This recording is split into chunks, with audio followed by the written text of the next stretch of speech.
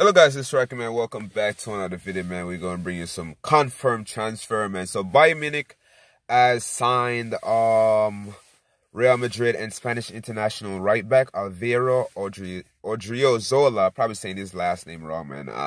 I guess it's pronounced different, man. It's Spanish, so I say Odriozola, man. Somebody probably say it different. Correct me if I'm wrong. But yeah, man, they signed him on a loan deal. I'm not sure how long is the loan deal for. Bayern Munich had Kimmich and Pavard as their main right backs, and they pretty much trying to put Kimmich up top, man, more in midfield, defensive midfield type of role, man. Kimmich has been doing very good in midfield, on the right side and regular central midfield, man. He's one of your key midfielders, so pretty much they want a backup. They want some competition for Pavard. And pretty much they're going to bring in Odriozola. Odriozola hasn't really done nothing for Real Madrid. Pretty much played like 5 games so far for them.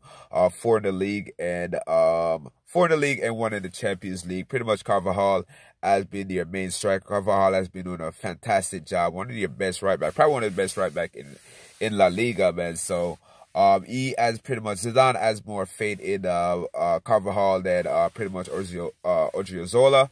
Odriozola, I believe he played in a game. I'm not sure if it was Granada or one of those games, man. That was pretty much his last game he played in for Real Madrid. He played in it, made a mistake, probably got a red card or something like that in that game. I wouldn't say he's very good attacking wise. Attacking wise, he's very good, but defensively, he make a lot of mistakes, and he's not really 100% like very good at defending, man. Most of the fullbacks are like that, man. More attacking than defense, man. But Bayern Munich was rumored to be interested in what's it like Ashraf Hakimi. That's a Real Madrid right back too. He plays for he's on loan right now at Borussia Dortmund for the past 2 years. This is his second year at Borussia Dortmund. He has been doing a fantastic job at Borussia Dortmund. One of the best players, in my opinion. And Bayern Munich pretty much wanted him, but they went for Odriozola instead, man. Sevilla and Atletico Bilbao was also interested in Odriozola, man. So a few teams was interested in, but Bayern Munich came in for him on a loan deal. We'll see what happened with what's his name? James Rodriguez, man. James Rodriguez was he went on loan to Real Madrid for a year or two, and he had a fantastic time at Bayern Munich. Right now, he's back at Real Madrid, but I believe he's on like an injury.